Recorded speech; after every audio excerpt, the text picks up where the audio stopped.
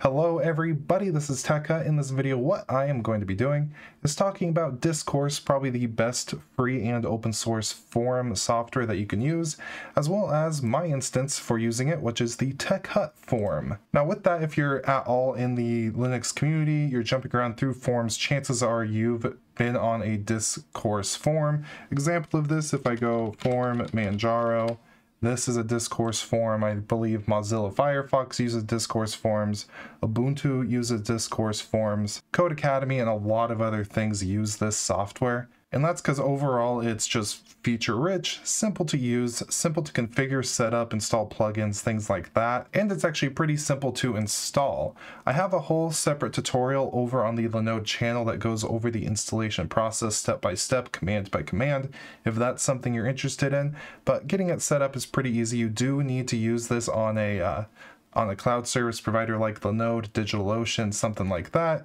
you're going to be able to use a VPS and have your own IP address and dedicated instance. If you're interested in an alternative that you could use on shared hosting, I'll go ahead and leave a link down below if you're interested. But with that, the main thing is I am trying to get people on here to test this out and get me through the beta process of the Tech Hut forum. To me, using this forum is going to be a way to keep articles up to date, have a little bit more community discussion around certain guides and things like that.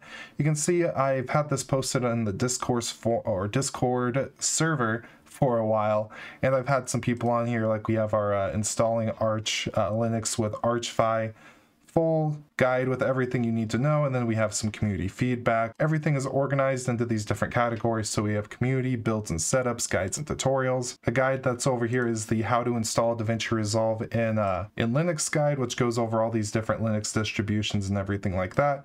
So basically the guides that are going to be posted on the forums are going to be things that I don't think need to be posted directly on techhut.tv, which this is another thing I'm working on that we will be talking about later. And there's some cool things we're doing with the forums here. One thing that I'm really trying to integrate is very popular like terminal color schemes within the actual forum software. So this that I'm using right now is the Nordic theme or the light theme.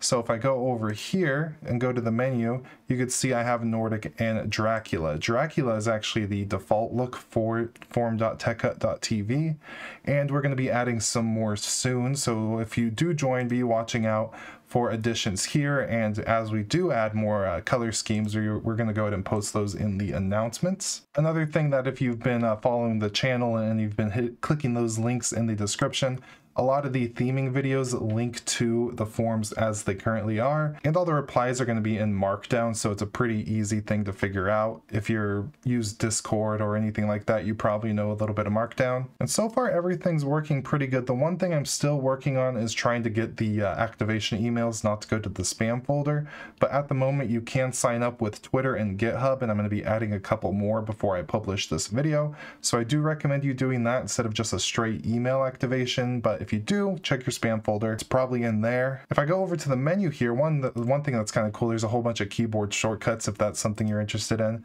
But if we go over to admin, I can actually kind of show you what this looks like on this end if you're somebody who's interested in installing your own. Here we have our community health, so you actually get some statistics built into it, so you don't technically need to set up anything like Google Analytics or even Plausible, which I do have set up anyways. So all kinds of different metrics and cool things and trending search terms, so people are actually using that search box on the homepage a little bit, but it's getting used, which is nice. If I scroll up here, we have our settings, and this is where you could go ahead and change everything. I don't want to dive too far into some of this because I don't want to accidentally show something that I shouldn't show, but everything's pretty easy to figure out. And actual Discourse, their own forums, it has a huge community with a whole bunch of people helping out and all kinds of plugins. If I actually go into plugins here, you can see some of the things we have. We have a bunch of the default stuff, but in addition, we have who's online, solved. So if somebody asks a question, the asker of that question can mark it as solved. We have reactions, so instead of just a like, you have various reactions you can use. Lots of cool things here that you could either check out on our forums or do for yourself.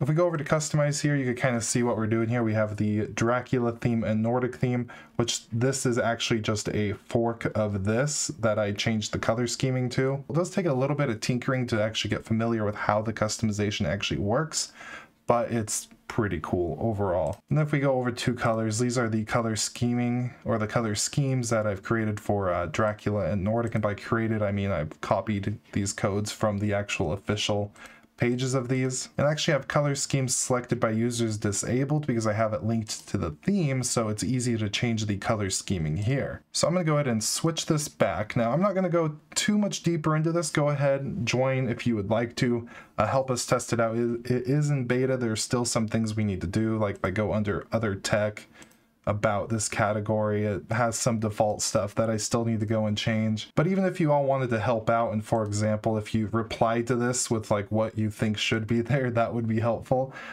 Anything is awesome. Let me know what you guys think, and I will be linking to that video that I did for Linode going over how to install this on the pinned comments down below and also in the description.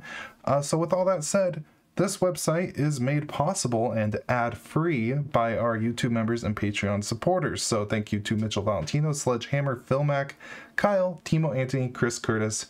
You guys are awesome. And the likelihood that this will remain ad-free going into the future is very, very high. So thank you guys so much for that. Thank you for watching. I hope you have an absolutely beautiful day. Check out our forums, and goodbye.